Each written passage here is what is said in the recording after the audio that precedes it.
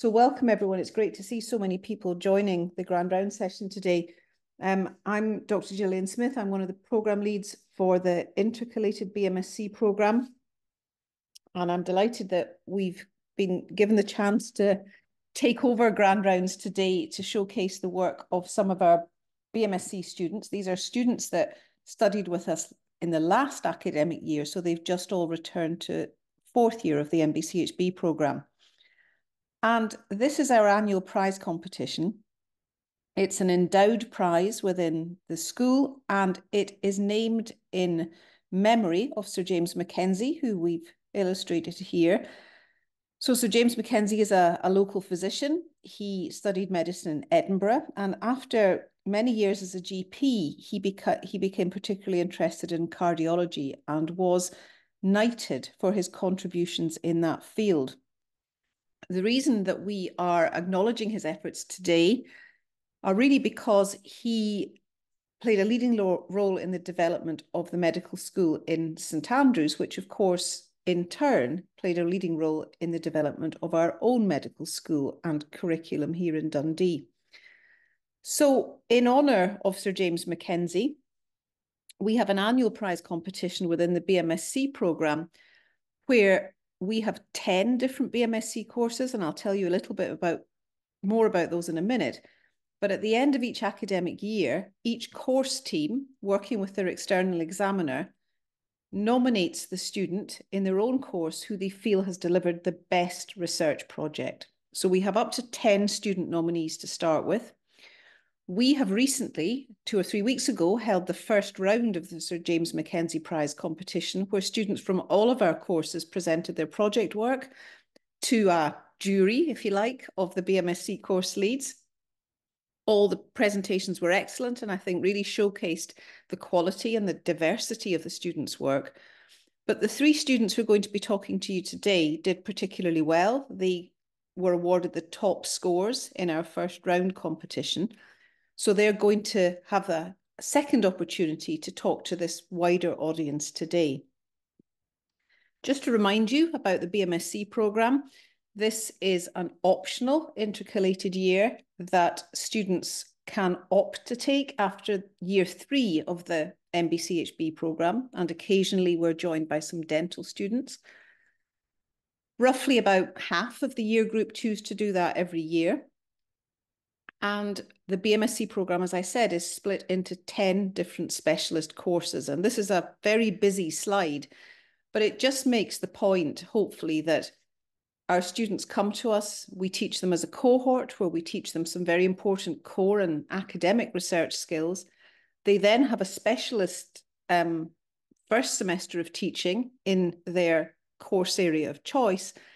But a big attraction for many students entering the BMSc year is this opportunity to carry out a really detailed 3-month research project when they become fully integrated in one of the clinical or research teams within the school. So it's that work that the students will be presenting to you today. These are the 3 presentations that you will be hearing.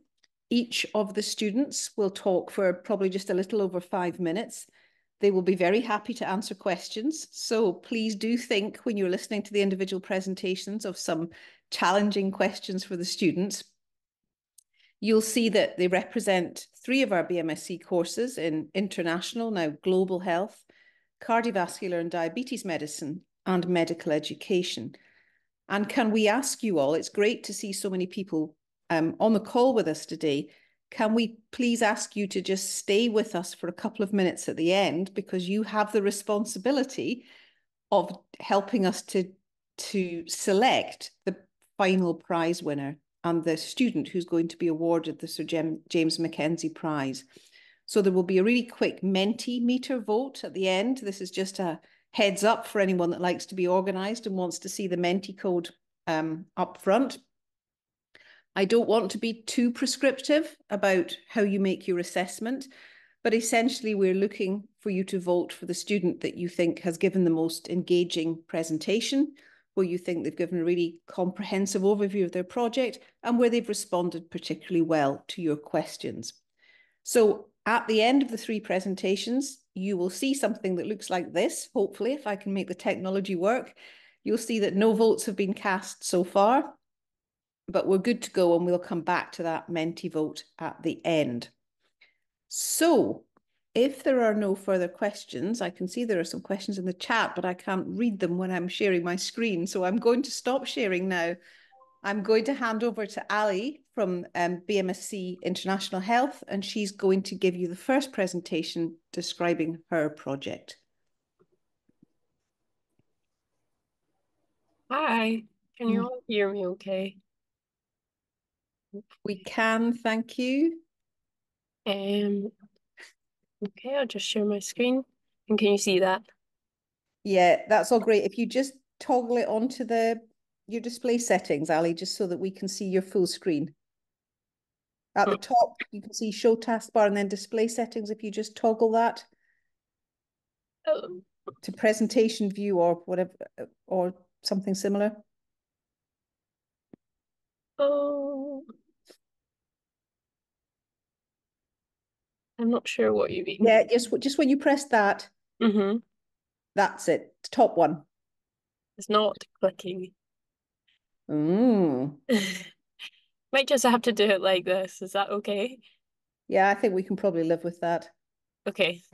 Firstly, sorry if the transitions don't work perfectly, but I can promise you it's a beautiful presentation if the animations work.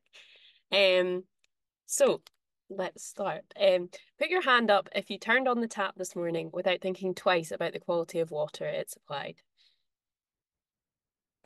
I think a lot of us, yeah. We're very lucky to be in this position, but unfortunately, despite safe drinking water being a fundamental human right, this is not yet the universal reality. Hello everyone, my name's Ali, and today I'm going to be talking you through the project I recently completed in association with Fisherman's Rest.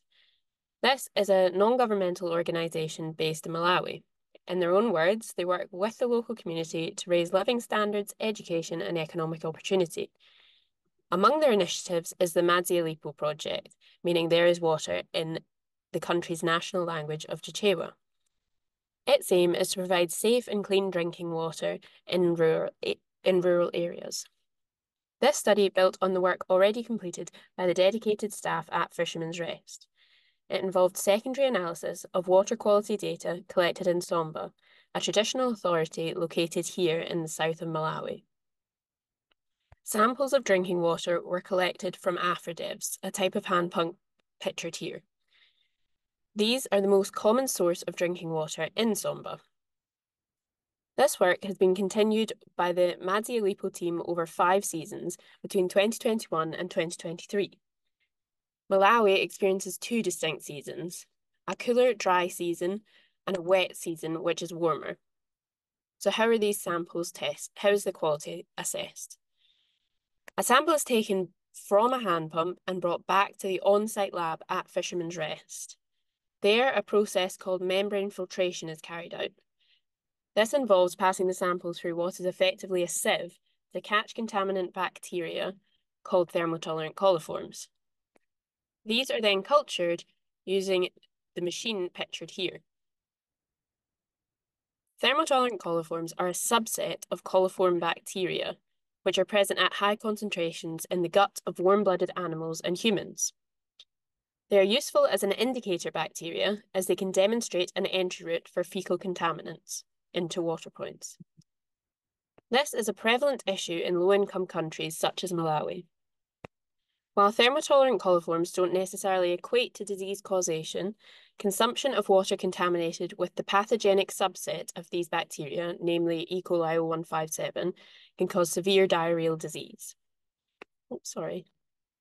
Sadly, this was the 5th most common cause of mortality in Malawi in 2019. So, excuse me, this study had 2 main aims. Firstly, to identify drinking water sources at risk of contamination, according to the standards set by the World Health Organization, or WHO, and the Malawi Bureau of Standards, or MBS. And then secondly, to assess for correlation between the season and the risk of contamination, according to both of these standards. Over the whole study period, more than 61% of water points were categorised as at risk of contamination, according to WHO standards, while this figure was just over 17% using MBS standards. This highlights just how much more precautionary WHO standards are, which will be an important consideration for Fishermen's Rest when deciding how to use these results, weighing up both potential health and financial considerations. I hope that the results of this study can be employed by Fishermen's Rest to inform prioritisation of future water quality monitoring at hand pumps identified as at risk of contamination. Moreover, focusing interventions in this manner may contribute to the reduction of the public health burden associated with consumption of unsafe drinking water in a cost-efficient way. Turning to seasonality, no correlation was found between season and contamination level according to either set of standards. The reliability of the results of this study is limited by a large number of uncollected samples.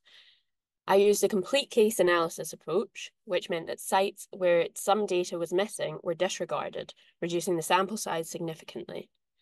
It could therefore be valuable to conduct further analysis of the same data set using a different approach to handle missing data.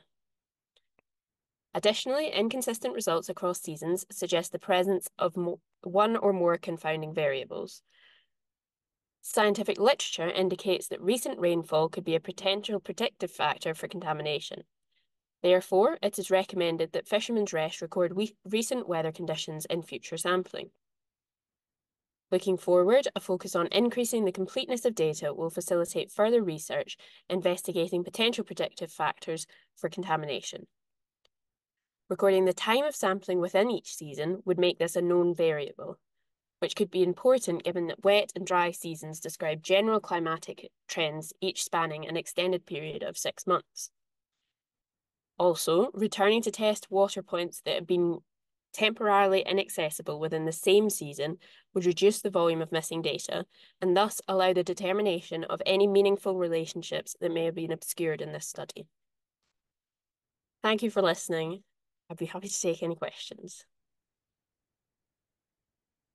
Thank you very much, Ali. That was really clear. I'm just trying to get my video to come back on. Has anyone got any questions for Ali? I'm sure there must be some.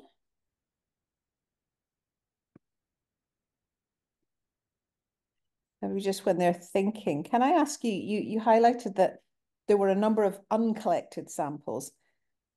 Do you think that's just a kind of nature of trying to work in Malawi and remote communities? Can that be improved? Or is it just something you think that future investigators are going to have to live with because it's just kind of part of the ecosystem you're working within? Yeah, I think it's a mixture of the two. Certainly it is a complication of real world research. And there are certainly some factors that can't be helped, like communities not wanting their water point to be tested, or weather conditions, sort of flooding and things rendering the water point unusable or inaccessible. But at the same time, there are sort of systemic things. So we Fishermen's Rest will only go and test a water point once in each season, whereas it could be valuable where the resources allow, if the water point is temporarily rendered inaccessible by flooding or something, to then revisit that once the weather is improved, because people will start using the water point again. So therefore it is important to retest it each season. So with more sort of personnel and a bigger team, they would be able to go out and retest within the same season. So that could be a potential improvement there. Great, thank you. Do we have any other questions for Ali? Or you must have explained everything so clearly that you stunned them to silence. There was a wee hand went up and then just disappeared again there. Oh, yes, James. Thanks, Ali. I enjoyed that. Sorry, it might be I missed it or my ignorance. But just in terms of the methods, the methodology, I think you say it was like a complete case analysis or a complete case study. I wasn't quite sure what that meant. So could you describe that in a little more detail for us? Yeah, absolutely. So basically we had 5 seasons of data, and not every water point had all 5 values. So I was kind of looking at it. It was quite difficult to decide initially what we were going to do. So initially the data was a continuous sort of how many microorganisms, how many bacteria were there. However, there were some issues with numbers being too high to count. So we had to convert this to ordinal data. So put it in risk levels, which is what was displayed on the graphs a bit earlier in the presentation. However, over the 5 seasons, we don't know how many samples are required to produce a meaningful, valid result in terms of, is this water point at risk or is it not at risk? And therefore, I could, there was potential to do some sort of power analysis and imputation to try and estimate the missing values, or to see if, say, 4 samples were enough to decide whether a water point was at risk or not. However, due to the limit of the extent of data and the limit of sort of time and statistical expertise from myself, I decided to go for a complete case approach. So that basically meant that if there weren't 5 seasons of data, that hand pump was not included in the analysis. It was disregarded. So it was only those with complete data that were included in those in the assessment of whether it was at risk or not. Does that make sense? It does, thank you. Yeah. And so what proportion were missed? So there was over half of the water points had to be disregarded in terms of my study. And that was why I think there is still potential value to be gained from the same data set.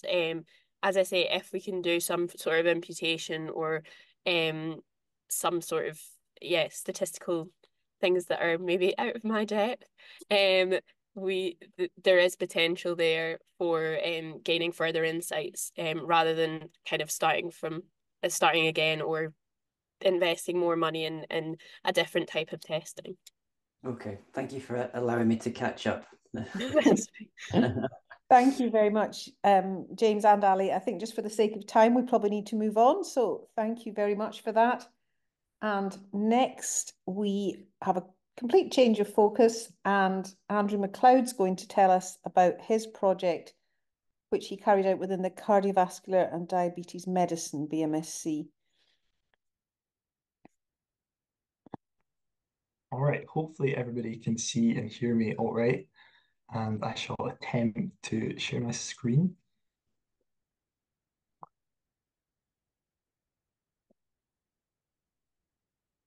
So let's see.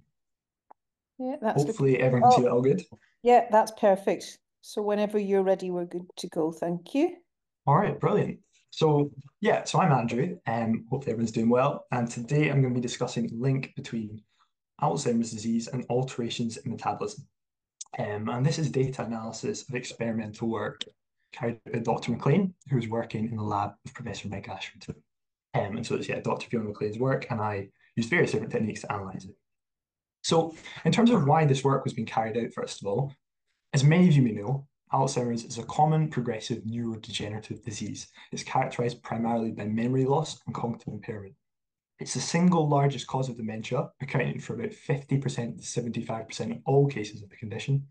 And it puts massive burden on public health services, financial strain, in terms of staffing of NHS, not to mention emotional strain on the families and individuals affected by it. Rates are increasing, and we don't yet fully understand what causes it. We know certain key risk factors, but we don't fully understand the reason why it develops. To add to this problem, we don't really have any effective cure for it. We do have some treatments are available, but the current treatments are more geared towards alleviating symptoms of the condition as opposed to actually tackling the underlying disease pathophysiology. And some of that may be because the pathophysiology of the condition is pretty complicated. We don't know fully what's going on. We're learning more all the time. In particular, there's been recent emphasis in the literature in regarding the role of the blood-brain barrier and impact that the condition may have on blood vessels, particularly microvessels in the brain. Another relatively recent finding is the fact that there seems to be this bidirectional relationship between Alzheimer's disease and type 2 diabetes, whereby having type 2 diabetes is known to increase your risk of Alzheimer's, but interestingly, having Alzheimer's is also known to increase your risk of developing and going on to develop type 2 diabetes. So to unpick some of this link and some of this pathophysiology a bit further, in Dr. McLean's work, she used a mouse model known as the TGSWDI model. This is basically a transgenic mouse model whereby there's a strain of the mouse line that involves 3 specific mutations that essentially lead to overexpression of this protein, amyloid precursor protein. This happens largely in endothelial cells, and what overexpression of this protein will later result in is a development in the formation of amyloid plaques. These plaques are one of the key pathological features of Alzheimer's disease. So in this mouse strain that had this mutation, these 3 mutations, and had overexpression of this protein, we used 2 key time points, which was a 3-month time point was used to collect data, and this was considered a pre-pathology time point because while there was overexpression of this protein, there wasn't yet the widespread diffuse establishment of these amyloid plaques. By 6 months, however, there was overexpression of the amyloid precursor protein and there was widespread development of these plaques. So to collect data at these 2 time points, various different techniques were used. Echo MRI was used to get a measurement of overall body mass, as well as specifically fat and lean mass in these mice. Coded tail cuff sampling was used to record blood pressure and heart rate. You can see the little tube in the middle right of the screen, and that shows what that looks like. Laser Doppler imaging was used for measuring peripheral blood flow in mice, while laser speckle imaging was able to measure brain blood flow in the mice. Various other tests were done to look at glucose metabolism in these mice, with both oral glucose tolerance test and an intraperitoneal insulin tolerance test being carried out. And I should say that all these techniques were carried out in the mutated mouse line and also in a similar sized control group of C57 mice. So various different findings came out. First one I'll talk about is body composition. What we saw was that while fat and lean mass increased in both the control and the transgenic group, there was a statistically significantly greater increase in the proportion of overall mass that was fat mass in the APP overexpression mouse line. And essentially what that boils down to is potentially this suggests something about having this overexpression of APP is altering the body composition of this mutated mouse line and leading in effect to a worse or a less healthy body composition with more fat mass, less lean mass. In terms of blood pressure, going from 3 to 6 months, there was a significant increase in blood pressure in the transgenic mouse line, with that same increase being absent in the control group. And this was consistent across both systolic and diastolic blood pressure. And this suggests some form of role potentially for APP overexpression having an effect on blood pressure, whether that's through altering the regulation of systemic vascular resistance or other factors wouldn't yet be clear, but an interesting finding and not necessarily one that was hypothesized. Looking at the glucose tolerance test, at 3 months, both the control group and the transgenic mouse line were quite similar in their graph. However, by 6 months, it's clear that the purple line representing the transgenic mouse line has almost entirely been shifted upwards in terms of the glucose excursion. And when looking at the fasted blood glucose, it shows that actually that increase, that shift of that line upwards is being driven almost purely by an increased baseline blood glucose in the transgenic mouse group. And an increased baseline blood glucose, in fact, increased fasted blood glucose could suggest there's been a disruption to the regulation of glucose metabolism. And with hepatic gluconeogenesis being one of the primary drivers of the baseline blood glucose, this could potentially suggest that something about the interaction between insulin and the liver is being disrupted. And this is coming from APP overexpression. So something about the glucose metabolism is obviously being altered here. The same effect was mirrored in the insulin tolerance test, although interestingly, this time, already at 3 months, the transgenic mouse group are starting to beat their lines shifted upwards. And again, this is driven by an increased fasted blood glucose. Again, suggesting that there's a disturbance to glucose metabolism in the transgenic mouse group. Looking at peripheral blood flow, laser Doppler imaging was carried out with several different chemicals infused to elicit certain responses. Water was given first to establish a baseline, before phenylephrine was infused to elicit maximal constriction. At the end, acetylcholine was given to induce maximal vasodilation. So this graph just shows the results from 3 months, and there isn't a whole lot of difference between the transgenic mice and the control C57 mice. By 6 months, there was no significant changes, but it does appear that there's a trend potentially emerging of the transgenic mice line being higher in response to acetylcholine phase.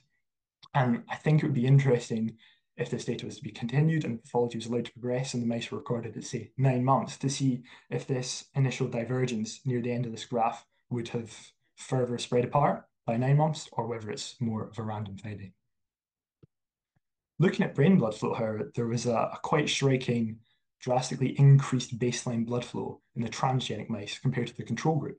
This wasn't something that was hypothesized, but there was a phenomenon discussed in the literature in relation to Alzheimer's disease known as neuroexcitotoxicity.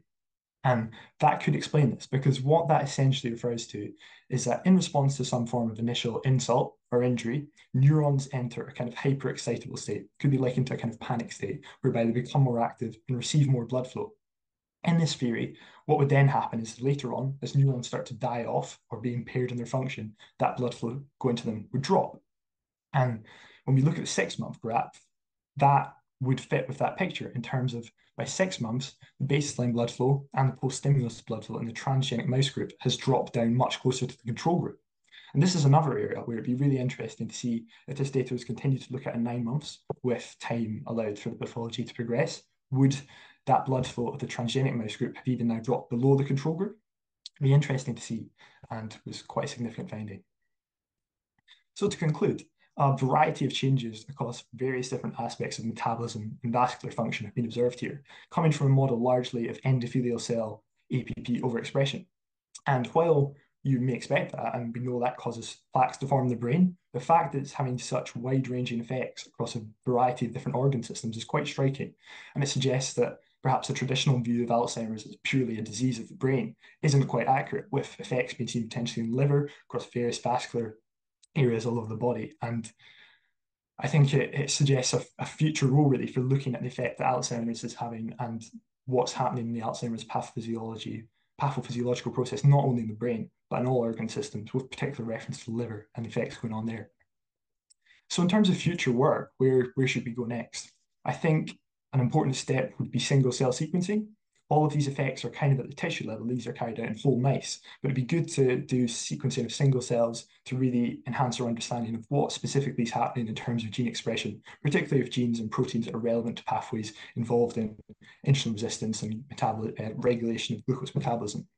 And in doing this, it would be good to look at endothelial cells, which are one of the main components of the blood-brain barrier in the brain, but also at the other cell types in the blood-brain barrier, such as astrocytes, which play an important role.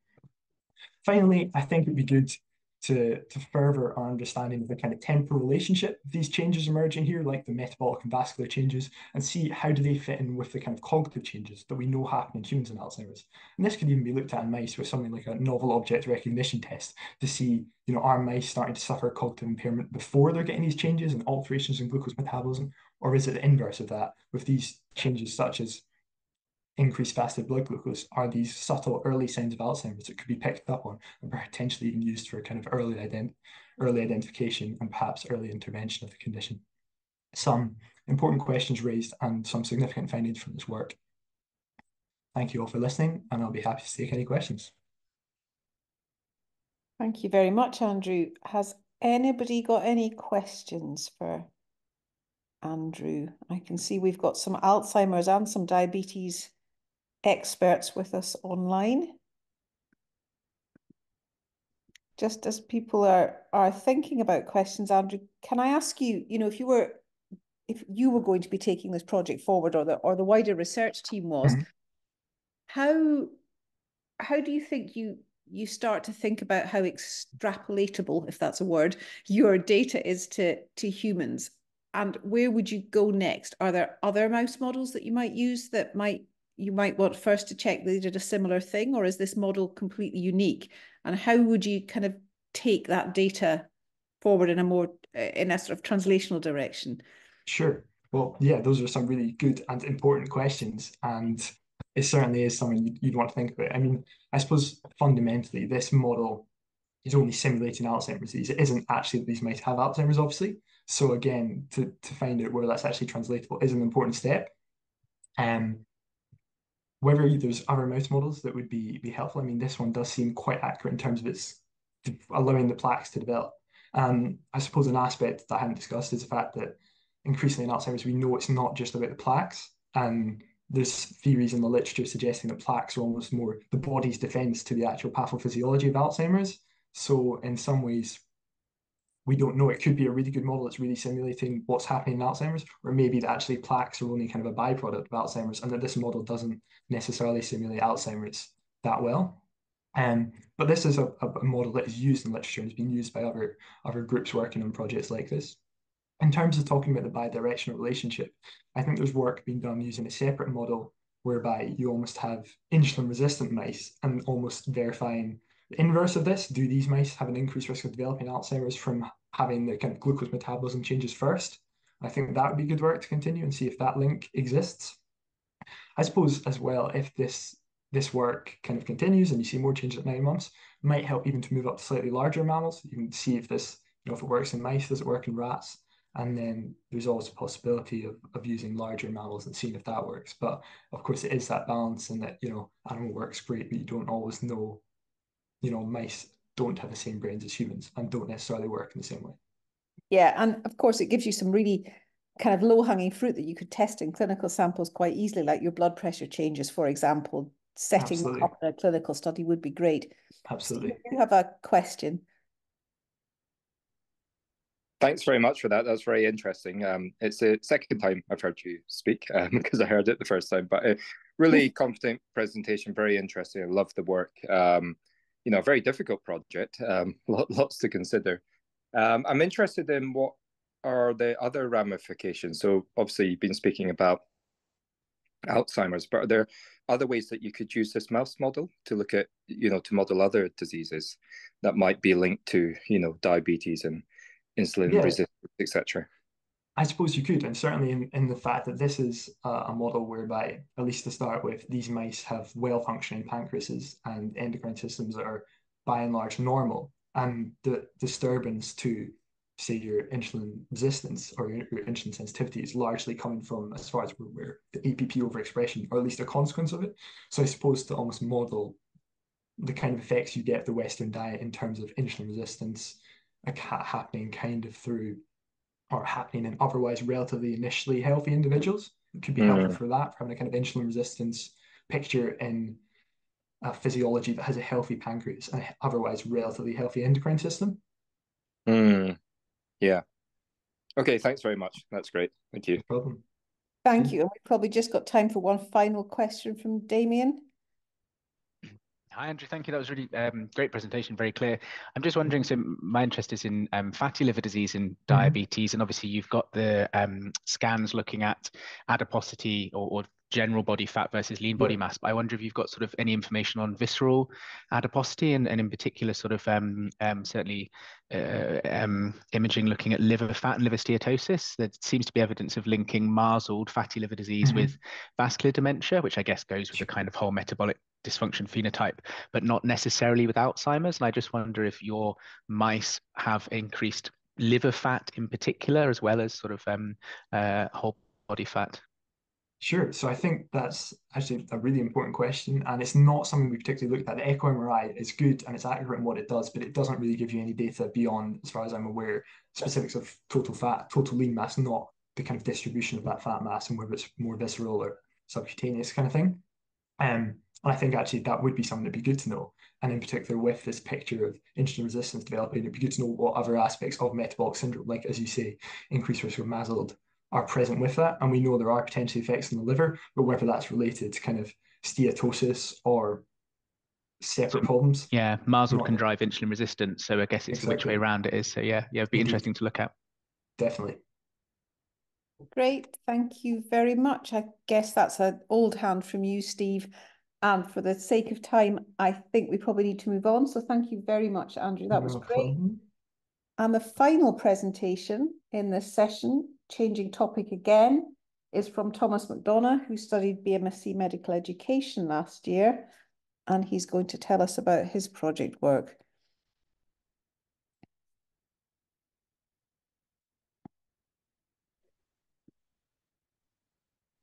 Hello. Hello. We can hear you, but not see you at the moment, Thomas. Can you Oh, yeah. You look like you're sitting in a see me very... and Ah, that's better. hear me okay? Yeah, it's a bit broken, but hopefully it'll be fine. Do you want to try sharing your slides and check that that works okay? Hello? Yeah, we can hear you.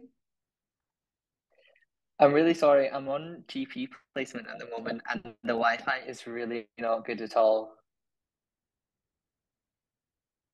Is that working? Did I go just now? Yeah, that's good. Just go into presenter mode and then I think we're good. Is that good? That's good. So for the moment we can hear and see you. So let's go for it and hope that your Wi-Fi holds up. Okay.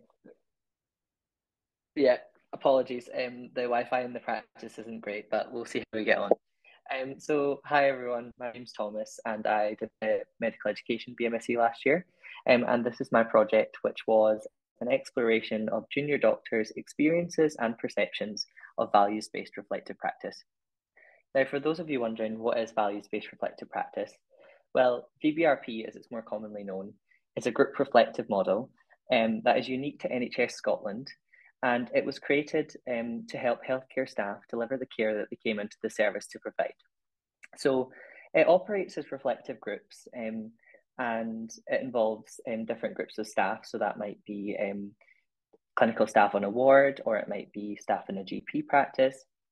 And they're essentially reflective sessions that involve consideration of the staff's core values and morals, and they sort of discuss areas that have arisen in their practice that might have potentially particularly challenged them, or that are something that's been quite profound to them. And the idea is they can engage in these reflective sessions in a sort of proactive and preventative way to sort of address any issues that may arise.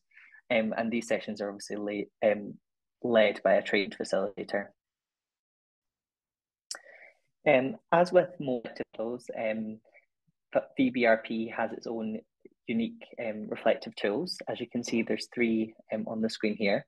So for time's sake, I won't go into all of them, but I'll just draw your attention to the 3 levels of seeing tool that you can see in the bottom here. And that's one of the tools unique to VBRP that I found particularly useful. And that uses the phrases, I notice, I wonder, I realise, to elicit reflective conversations between colleagues. So you might say, I notice you're feeling particularly down today. I wonder what's upsetting you. And it's just sort of a good tool to use, in my opinion, to sort of reflect and engage in open conversation without sort of passing judgment. So I thought I'd just draw your attention to that tool. So for a bit of context, why did I decide to do my research project on this reflective model? So as you will all be well aware, the NHS is under significant pressures at the moment. And as a result, it's staff that are facing the consequences. And research has actually shown that junior doctors of all interprofessional groups are the most likely to suffer from work-related burnout and mental ill health. So we want to do something to combat that and to hopefully retain our doctors in the service and not lose them to other health services or other countries, as we're seeing at the moment. So reflective practice is then being considered as a potential coping mechanism for these staff to deal with the challenges, not as a sort of long-term solution, but as a short-term coping mechanism to deal with these contemporary pressures that the services are facing. And actually, research has shown that it does have a real positive impact on burnout and resilience among staff, and particularly peer support groups have particularly resonated with junior doctors. So given these sort of 2 pieces of evidence, I thought, why not assess this reflective model, VBRP, which is relatively new and it's unique to NHS Scotland, and see whether that has any positive impacts amongst junior doctors working in NHS Scotland. So that was sort of the rationale for the study. And then given that, and given my literature review, I noticed time and time again that these 3 key areas were coming up again in relation to reflective practice among junior doctors. So I decided to look at the value of VBRP in relation to doctors' personal well-being, their professional development, and how it contributes to their delivery of person-centred care. For my data collection, I conducted one-to-one interviews with a small group of junior doctors from different clinical backgrounds, and I used phenomenology as my research paradigm to sort of have an in-depth exploration of their experience with BBRP. And as you can see in the diagram there, that was my interview guide that I used to get a thorough exploration of their experience. And then again, as you can see in this diagram, I used Braun and Clark's 6-step approach to thematic analysis to get my results from my interviews. And these were my key findings that I deciphered from the interviews. So I got 4 key themes with 13 sub-themes. And the 4 themes are personal growth, fostering a supportive working culture, delivery of person-centered care, and barriers to use in practice. Now, you'll see that I've colour-coded them specifically, and I've done that on purpose because as I was looking at these results, I realised that while I do have 4 key themes, I thought I had 3 levels at play, so I'll just go on to explain that here. So my first theme of personal growth relates to the individual and the influence that values-based reflective practice have on personal attributes. So I thought I would sort of talk about those findings on an intrapersonal level. Then going on to the next 2 themes of delivery of person-centered care and fostering a supportive working culture, I realised that those 2 findings kind of go hand in hand. So they relate to relationships among healthcare professionals, among colleagues, and between doctor and patient. So I thought that those themes sort of describe the value of BBRP on an interpersonal level. So I thought it would be important to discuss them together. And then finally, my last theme that is barriers to use in practice talks about the challenges or the practicalities of integrating BBRP into the healthcare system. And I felt that that was a theme that spoke about how it would be integrated on an organizational level. So I thought if I break it down into these 3 areas, it would be more digestible and easy to understand in a 3-leveled approach. So yeah, as you can see, the participants felt that their engagement with BBRP helped them to be more resilient. It helped with their self-awareness of themselves and how they react in different situations. It gave them positive coping mechanisms to deal with the challenges that they face. Exercises made them more naturally reflective in their day-to-day activities. Then on an interpersonal level, between colleagues, it seems to work with honesty and integrity. As you can see, one participant felt a sense of camaraderie coming away from these reflective groups. They also shared as a problem half, so they felt that discussing in these groups was really helpful with supporting each other.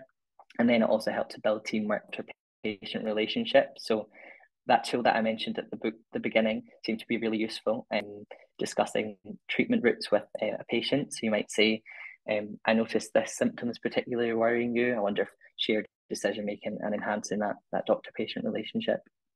There was sort of some negative perceptions in terms of how it would be practiced. Now, the biggest one being time constraints. The participants all felt that, well, this is a really great tool, that perhaps is not possible or feasible to take time out to engage in these reflective groups. And also, it's difficult if you're working in a busy ward or a busy practice that you might not be able to take everyone away from their jobs and sit around and discuss the matters that have arisen that day. And finally, also reflection is a innately personal and quite emotional activity for some people. So there are sort of people would be quite reluctant or perhaps less wanting to engage in that with colleagues if they're not sort of comfortable with the team. So those were some negatives that we found alongside the sort of wealth of positives. So just to conclude, my study did find that VBRP holds great promise as a valuable reflective tool. It was shown to facilitate personal growth, foster a supportive working culture, and also did promote the delivery of person-centred care. However, as I mentioned, there are significant practical challenges that prevent its implementation in practice. Finally, just some recommendations for implementation and future research. Given its benefits, it would be good if we could perhaps integrate some awareness of VBRP into professional development programs for junior doctors. We could try integrating it into clinical team meetings to see if that helps and builds team rapport and things like that. But we also, of course, have to explore the potential of VBRP to be more adaptable. It's all well and good that we have this beneficial tool, but if it can't be used in practice, then it's not very good at all. And then for future research, my study was a very small scale study. VBRP is not a well-known or well-used tool at the moment, so I didn't have many participants. So larger studies with more doctors or other healthcare professionals would be very beneficial. And also perhaps a longitudinal evaluation where we look at the same cohort over a long period of time and see how it helps them throughout their career. So yeah, just a little take-home message using that tool that I've mentioned throughout. I notice contemporary pressures on our health service are negatively impacting junior doctors' well-being. I wonder what can be done to combat these pressures and support junior doctors in their work. I realise from this study, VBRP is a worthwhile investment to support junior doctors with their personal well-being, professional development, and delivery of person-centred care. Thank you. Thank you very much, Thomas. That was really nice to see you bringing your introductory slide back to your conclusion slide there at the end. Do we have any questions? I see Steve Gelletley's got his hand up. Just rejoin. Thank you very much, and thank you very much, Thomas. Well done for battling the GP surgery Wi-Fi. You must be in a rural place or something like that, but yeah, it's always a bit stressful. But it came across very well, so don't worry, it never impacted. Yeah, just I've got a question. You mentioned there was some logistical challenges around this. How do you think? What's your proposal in terms of actually dealing with those? And also, what's already in place in terms of reflective practice? Because this is a new system from what I gather. Is there something already there that's not quite working? How does that fit in? Thanks. Yeah, so for the sort of first half of your question, I think that it's difficult to it's not feasible to take everyone away from their tasks, perhaps on the ward, and get them to sit in a room for half an hour and discuss the challenges that they've had that day. That's just not at all possible. But I think perhaps the idea would be to introduce this tool to people, perhaps through if they have learning time or professional development time or things like that, so that they learn those tools that I mentioned, the notice, wonder, realize, the different tools reflective model offers. And rather than having perhaps reflective groups in a clinical setting, you can have lots of practitioners who have an awareness of these tools, and they could use that in their day-to-day interactions. So while it perhaps may not be how it originally set out to be as reflective groups, if they have an awareness and know how to use the tools, then perhaps that would be a good way that it is still usable in a clinical environment. Mm. And then for the second part of your question, having a look at a lot of literature for my dissertation, I found that obviously at the moment a lot of reflection is written and it's for online portfolios and things like that. And people seem to think that written reflections can be quite contrived and you do it because it's like a kind of tick boxy exercise, and they seem more willing to engage in it if it's something different, if it's not just sitting down writing things that they saw and how that impacted them and things like that. If it's a more engaging exercise, people seem to get more out of it. So perhaps this is a more beneficial tool in that sense. That's great. Thanks so much. Thank you. Thank Thomas, you. I was going to ask you a similar question, which I think you've already partially answered in response to Steve there. Do you think, under the sort of time pressures of typical junior doctors, where you might not be able to do this as often as you might ideally like to, do you think there's a benefit to just introducing it into every team? And even if they only did it once, that's something they can maybe build on? Or do you think to get maximum benefit, it's something that junior doctors would really have to be engaging in regularly and perhaps throughout their training? No, I don't think so at all. I think just getting it out there, it's not something that people are very well versed in or have even heard of before. So I think having just an awareness of here's the tools that this reflective model offers. Use them if you like them, don't if you don't, but having an awareness of them is really beneficial. I know, having not done values-based reflective practice before, I found myself coming away and using those phrases, I notice, I wonder, in sort of everyday interactions following that.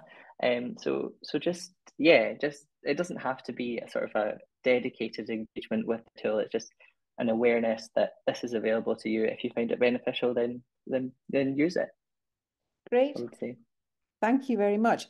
Can I just check, because we're now moving on to perhaps the most important thing, where I'm going to ask you all to vote for your best presentation. I think the standard has been incredibly high today. So I think actually before we carry out the vote, I'd like to thank all three student presenters, and I suppose apologise in advance that only one of you can be given the Sir James Mackenzie Prize, because you all really gave excellent talks today.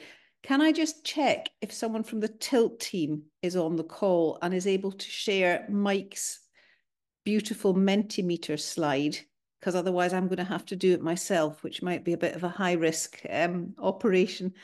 I think he was hoping that someone would have joined us and could put the slide up. In the event that's not happening, let me try resharing my own screen. I might need advice if you're on the call. Oh no, brilliant, fantastic. We have an expert in our midst. So we're going to open the voting. It's great to have such a large online audience. It's really great to have such a diverse audience. So please do take just a couple of minutes. We'll let the vote run for a couple of minutes, so we're finished before 2 o'clock. And let me just log in myself, because I'm on a different screen.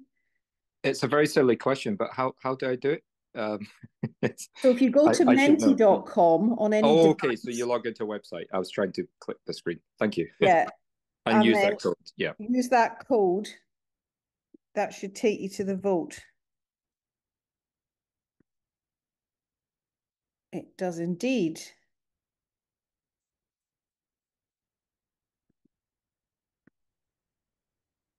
Hi there, Gillian. It's Phil here from the Tilt team. I've just temporarily hidden the responses until give it a minute or two, and then I'll open the responses so we can see them. I think that might be a better way of doing it. Yeah, that's a great idea. Thank you. I've just managed to vote myself. Gold star to me.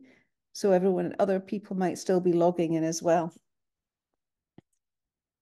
So we could start a slow drum roll in the background. We'll maybe just leave it for another minute just to let everyone join in online.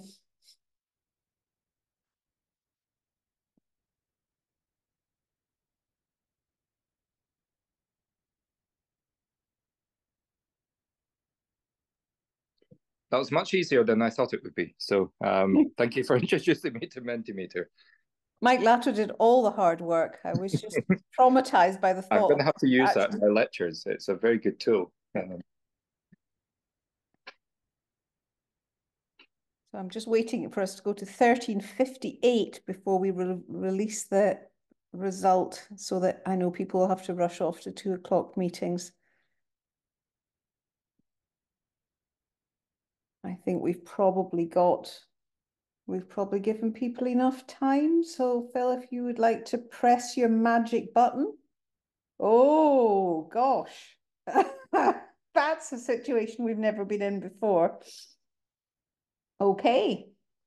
Oh, are we still voting? Oh, by a very, very narrow margin then. have you closed it, Phil, or are people still able to vote?